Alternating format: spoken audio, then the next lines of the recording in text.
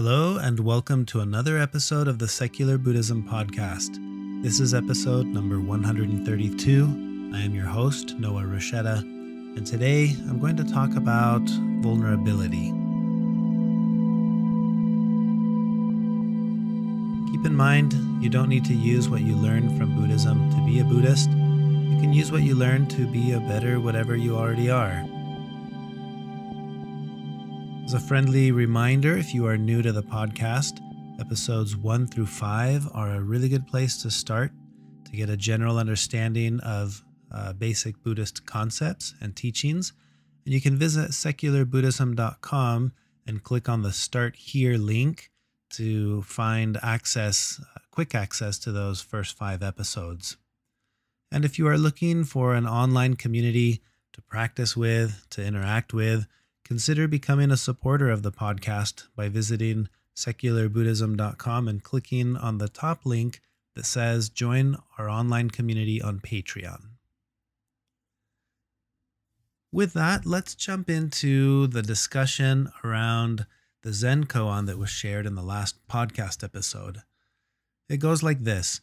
Elder Ting asked Lin-chi, "Master, what is the great meaning of Buddha's teachings?" Lin-chi came down from his seat, slapped Ting, and pushed him away. Ting was stunned and stood motionless. A monk nearby said, "Ting, why do you not bow?" At that moment, Ting attained great enlightenment. So I want to share a couple of thoughts around this specific koan because I think it has a deeper meaning. At least for me, it carries a couple of deep lessons.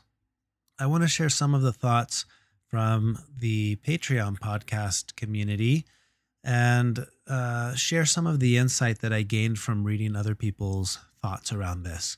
So Ramona said, "To me, when Lin-chi came down from his seat, slapping and pushing Ting, he was answering his question of the great meaning of Buddha's teachings, which is enduring suffering.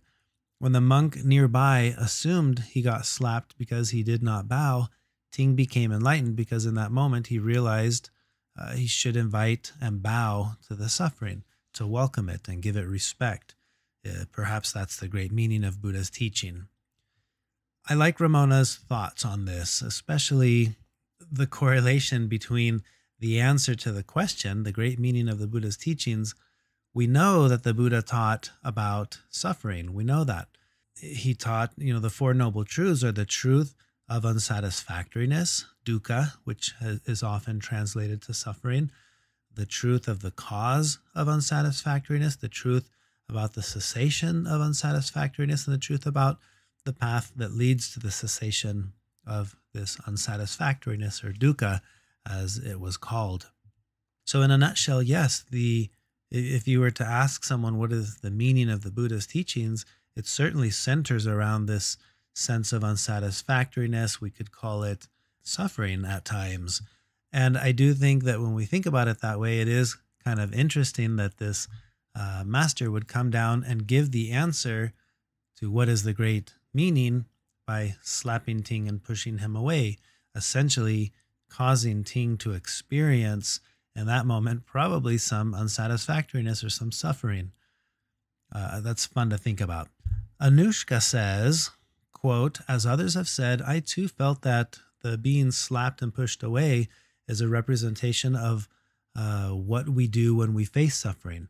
It works on 2 levels for me.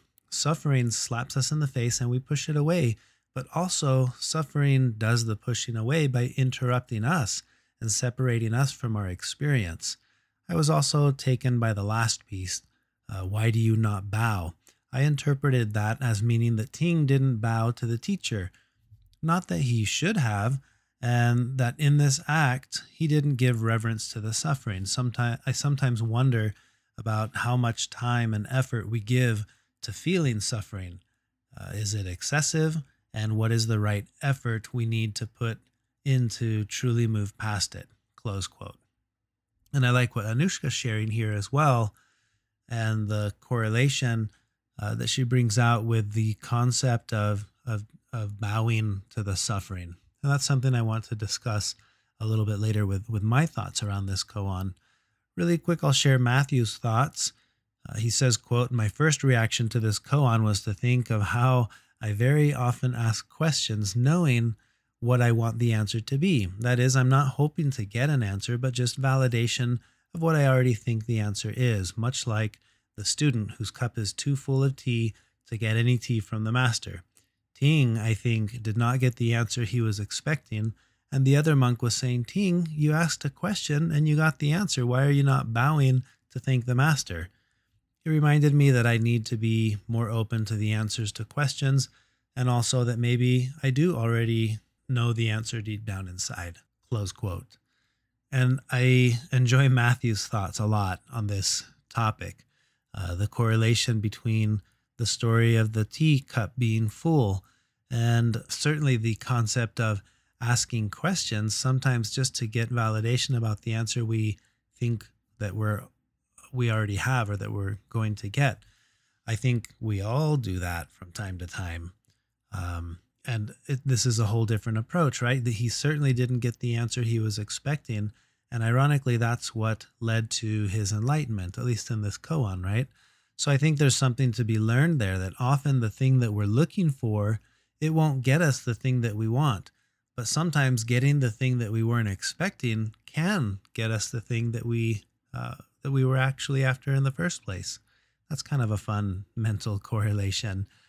And last, I want to share Nancy's thoughts, who says, quote, "I see this koan as a role play of the first noble truth. Life, at times, will slap you in the face and push you away. And instead of bowing and walking away, which seems to have been his common reaction, Ting paused, stood motionless, saw suffering and pain for what it was, a slap and a push, nothing more." Close quote. I like those thoughts as well, to see pain and suffering for what it is, a simple slap and a push and nothing more. It's a profound thought.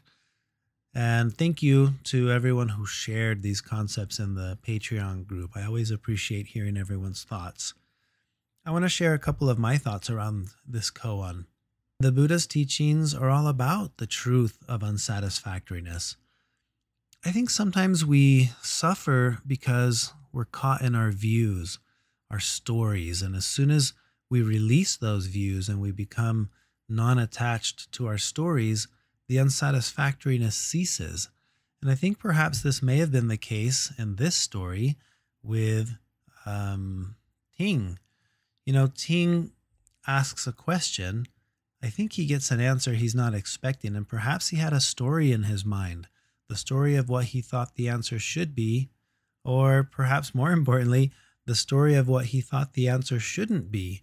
And in this case, the answer shouldn't be a slap and a push. And he stood there motionless, probably because he's trying to figure out what on earth was that.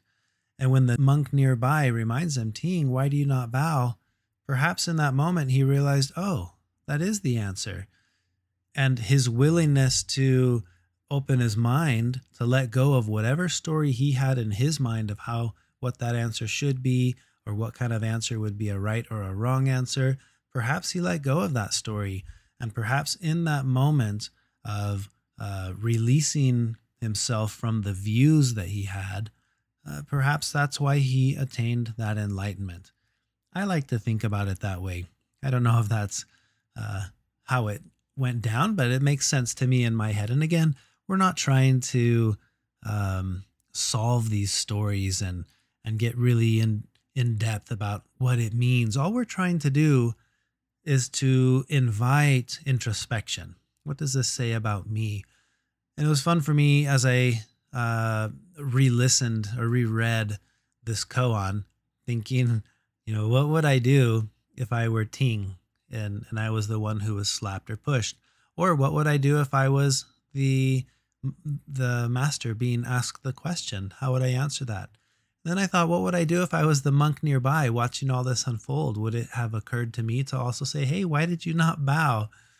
So it's kind of fun to place myself in all three of those roles. And again, this is just an introspective thing.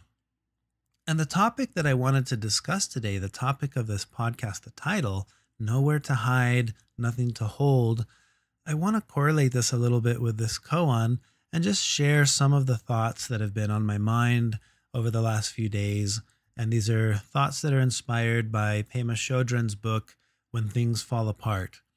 I was reading this recently, or I am still reading it, with the book club in the Patreon community. And we have discussions around the specific reading assignment. And we read one of the chapters that addresses the concept of hope and hopelessness. And I have read this before, but it was fun to kind of correlate all of this again. And one thing that's fun about doing this podcast and about having a study group and reading with people is that I get to keep myself fully immersed in these concepts and in these teachings and in these ideas, because I'm encountering them all the time, right? I'm trying to keep up with reading assignments. I'm always thinking about what to talk about in the next podcast episode.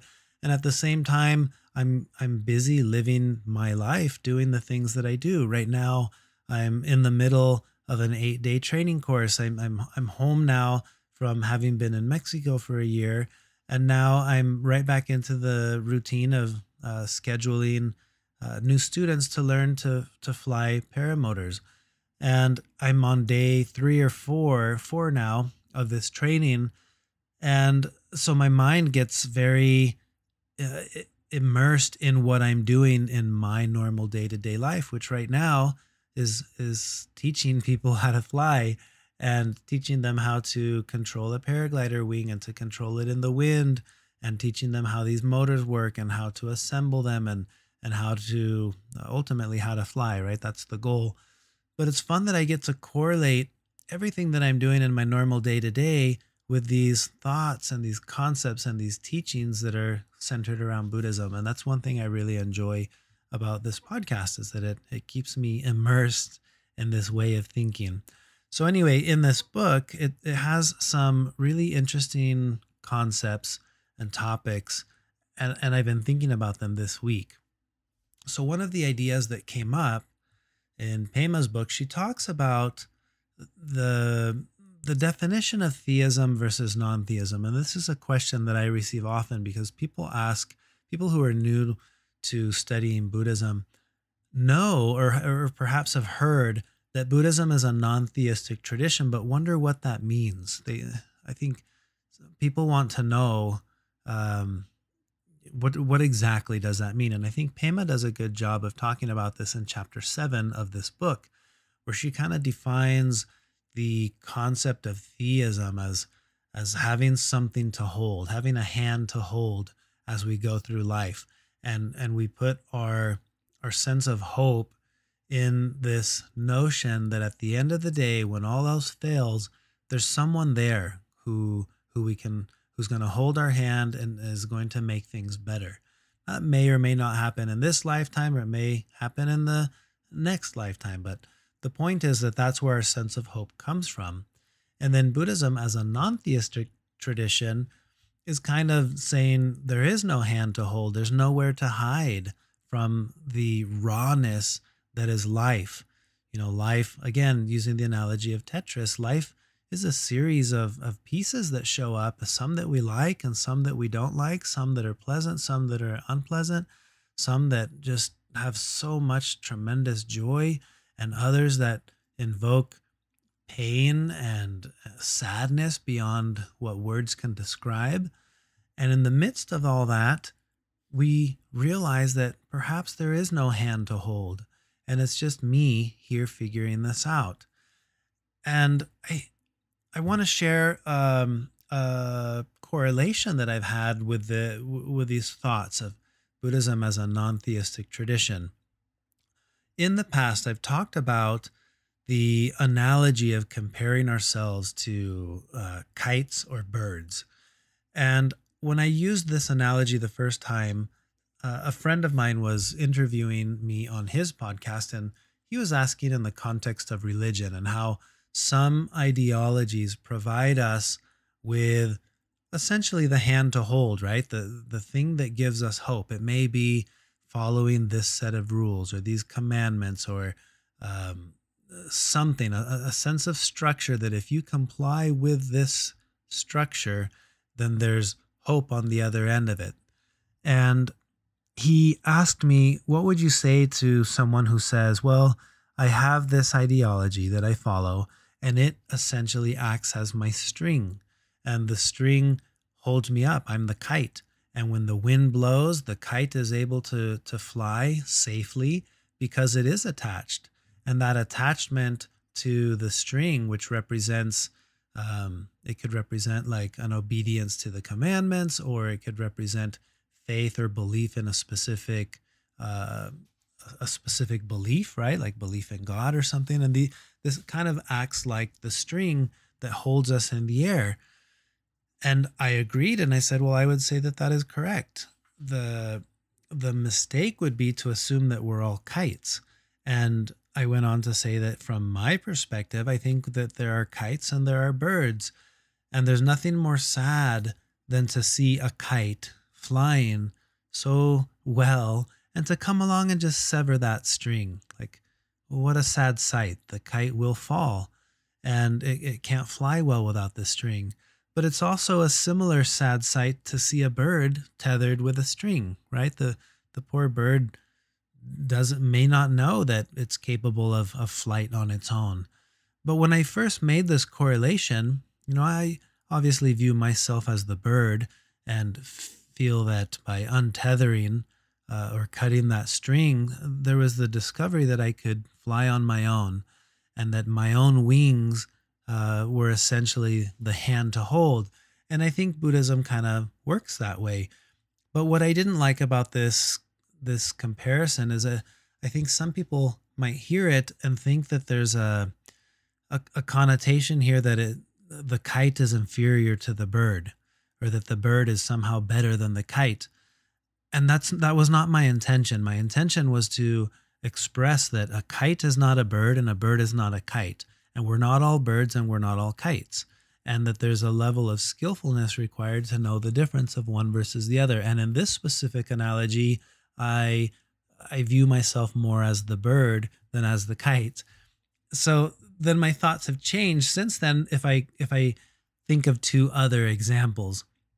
And I'm going to give you the examples of paragliding versus paramotoring.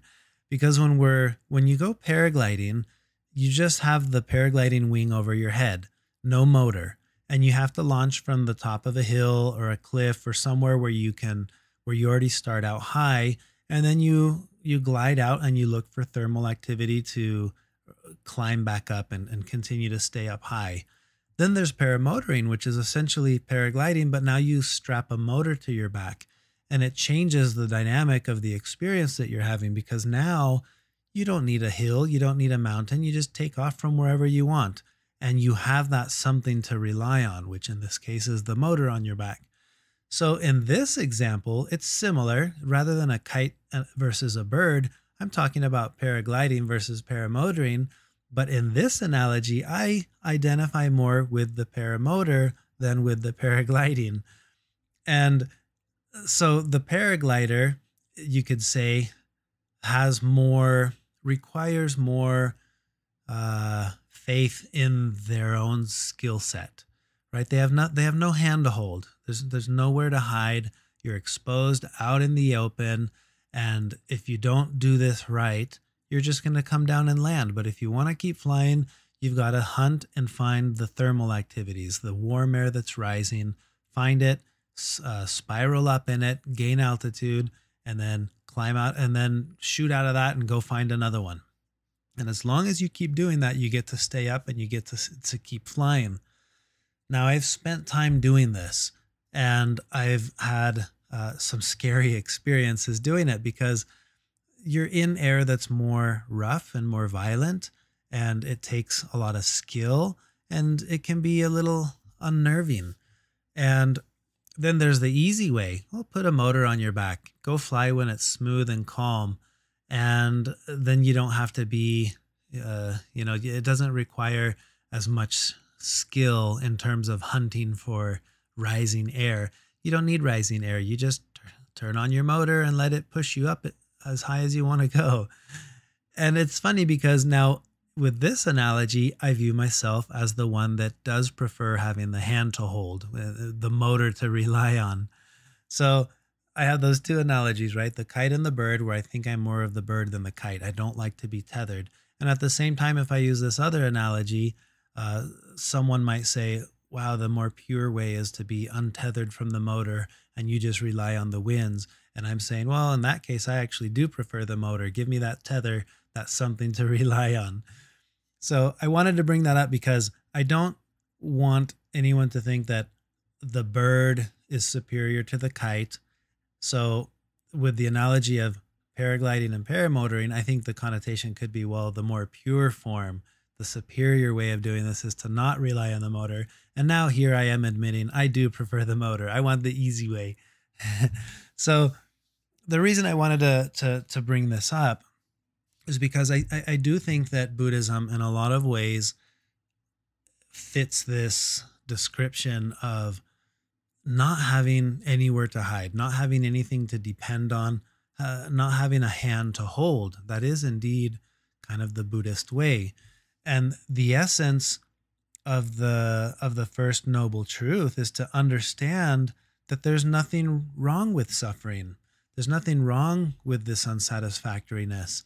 We suffer and we think something is wrong because we're suffering, and that's what kicks in this instinct to want to do something about it. But Buddhism comes along and it's saying the nature of unsatisfactoriness is that we all experience it. And sometimes perhaps the reason we experience it is because we're caught up in our views. We have the stories.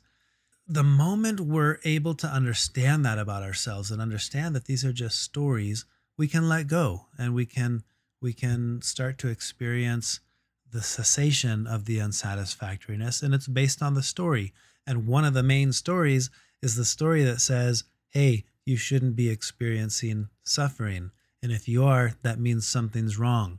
And this is kind of at the heart of what I was trying to convey in the last podcast episode, especially around the topic of parenting, right? Where parenting is hard. There's no way around the fact that there's going to be unsatisfactoriness with being a parent. But I think that's also true about life. That's exactly what the Buddha was saying. The very fact that we are experiencing life means we will experience unsatisfactoriness because it's hard. And difficulties arise and Tetris pieces show up that didn't fit and that we don't want. And the moment we realize, oh, I don't want that, or I want things to be other than how they are, we experience this unsatisfactoriness. And I think this manifests quite commonly in terms of our views, our stories. Here's what just happened. I don't think this should have happened. And now I'm experiencing that dukkha, or that unsatisfactoriness. That is essentially what I feel because things aren't the way I want them to be.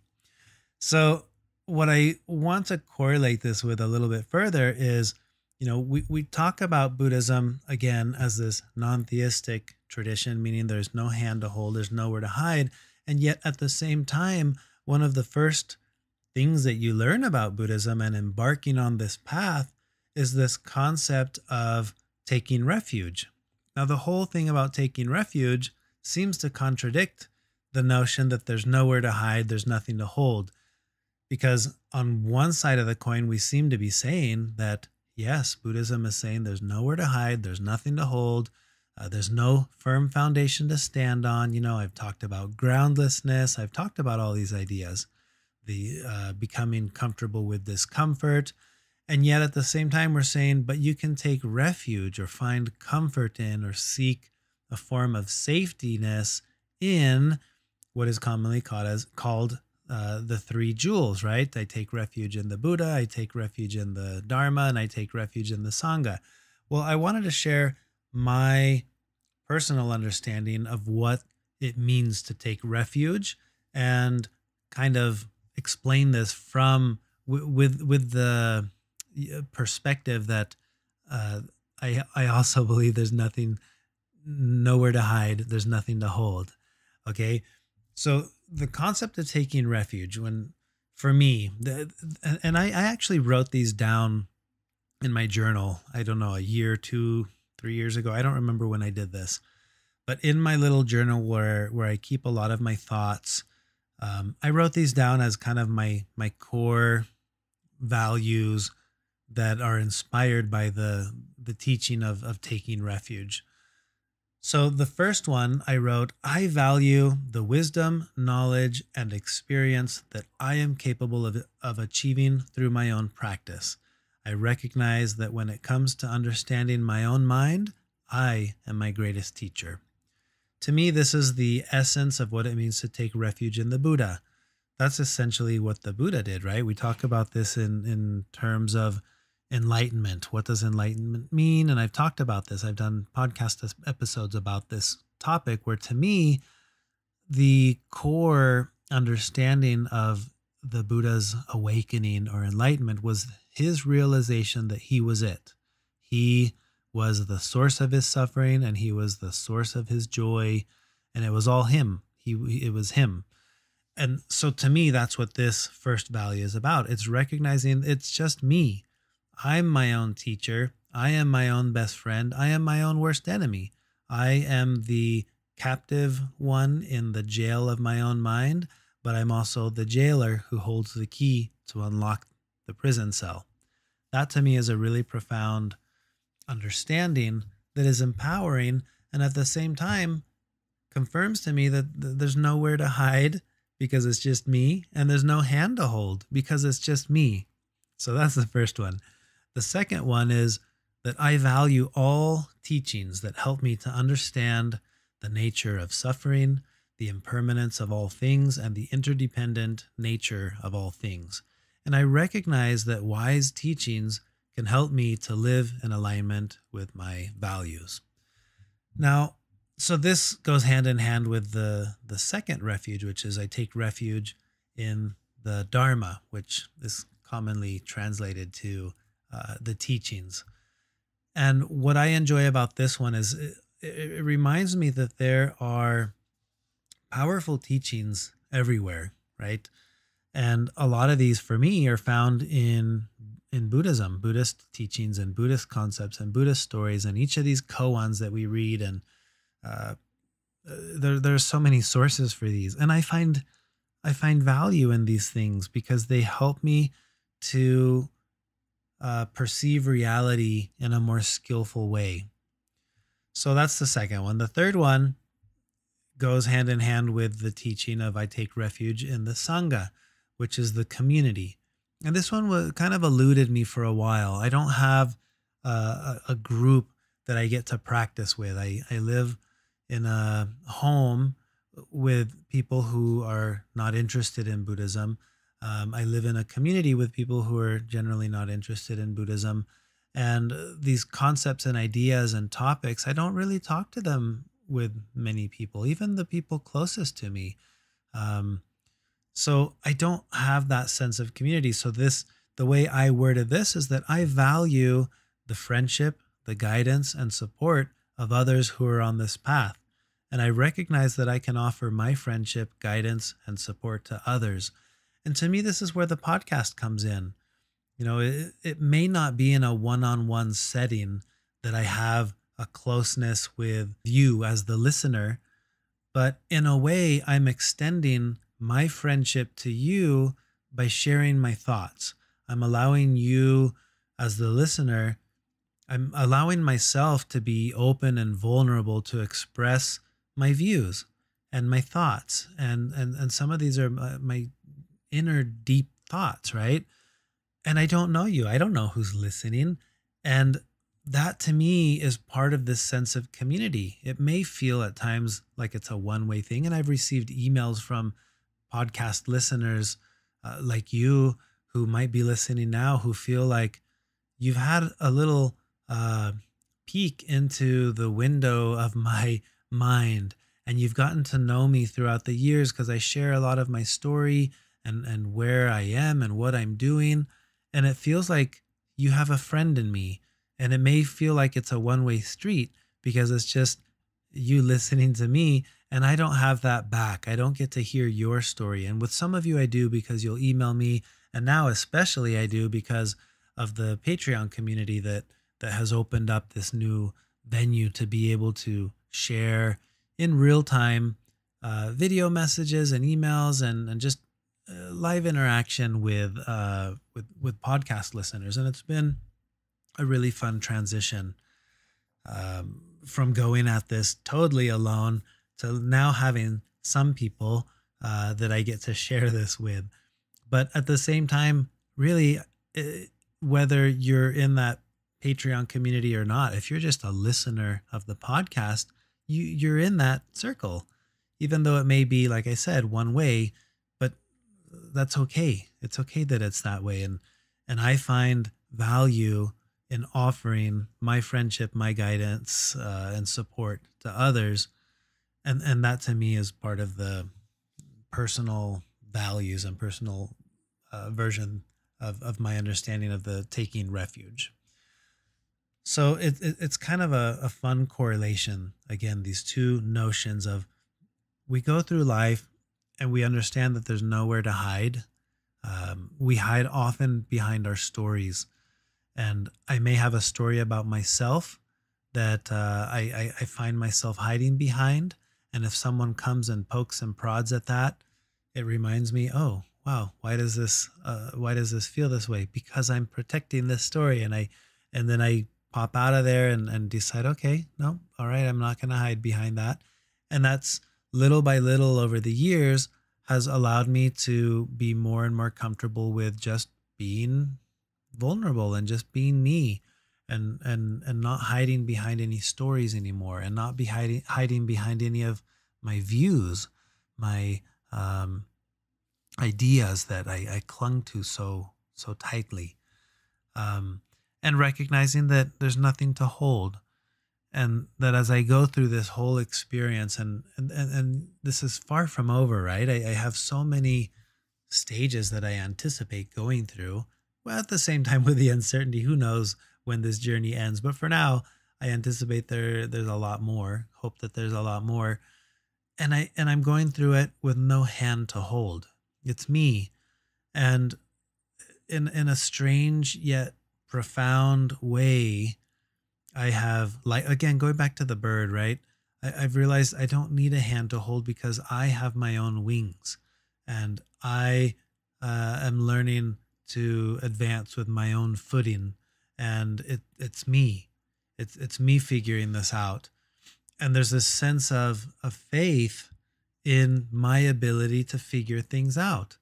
And I'm not saying that means it's going to be easy, or that it's going to be pleasant, or that it's going to be an enjoyable thing. I recognize that there are going to be difficult days ahead. I know that I'm going to experience days of sorrow, of pain, of I don't know if discontent is the right word, but certainly sorrow and sadness and heartache, because that's the nature of life. And I think the big difference from before was I thought that there was hope, in the sense that I know I can get over these things, and that the rainy days, one day the sun will shine, and hopelessness for me, it doesn't carry a negative connotation. For me, it gets to the heart of what I think Buddhism has done for me, is that I'm no longer afraid to feel. I'm not afraid to feel the sadness that's going to hit me when I lose a loved one. I'm not afraid of the anxiety that I might feel if I find myself in a position where I'm struggling to provide for my family. I'm not afraid of the discomfort that I'm going to feel when I'm late to be somewhere and that's when I get a flat tire. I'm not afraid of the frustrations. I'm not afraid of any of the emotions that can arise. I'm not afraid to just feel it all. And that's the difference. To me, that's, in a nutshell, the having no hand to hold. That is the concept of hopelessness, which is strangely for me, or groundlessness. I think I like thinking about this more in terms of groundlessness, which is that there's nowhere to stand. There's just experiencing life, and whatever life's going to throw our way. I feel like I've become good at feeling, and I've shifted away from thinking that the whole point was to feel good. I realize now that no, it's much more skillful to just be good at feeling. And that is a profound shift for me. And I think that is what I'm trying to convey in this podcast episode. sometimes I feel like my thoughts just ramble, and I try to tie it all together to connect the dots. And maybe sometimes I do, maybe sometimes I don't. But again, I think it's cool that I get to just share all this. I don't have a close person that I can call and share all these things with at times, but I get to sit here at my computer and talk into a microphone. And I know that when I post this, there will be real people on the other side listening, and these ideas carry weight. And I get messages, real messages from real people who talk about how meaningful these concepts and ideas are and how life-changing they are for you listening. And it makes me feel very connected to you, even though I don't know you. It's just a really profound experience. I get a little emotional thinking about that. But again, it just makes me feel gratitude. I want to say thank you to all of you who listen, who take the time to listen to these podcast episodes. I'm grateful for the messages that I receive, and I try to respond to all of them, but I apologize that I'm so behind and don't get to, because the podcast has grown quite a bit. But thank you for being a part of this journey. That's all I have that I wanted to share in this specific podcast episode. I want to thank you for listening. And as always, if you want to support the work I'm doing with the podcast, consider becoming a patron and joining the online community where we have live discussions about these koans and these podcast episodes, and we do live Q&A sessions on Sundays and live community discussions on Sundays. And as I said, there's even a study group / book club. You can learn more about this by visiting secularbuddhism.com. If you enjoyed the podcast episode, feel free to share it with others, write a review, give it a rating in iTunes. And that's all I have for now, but I look forward to recording another podcast episode soon.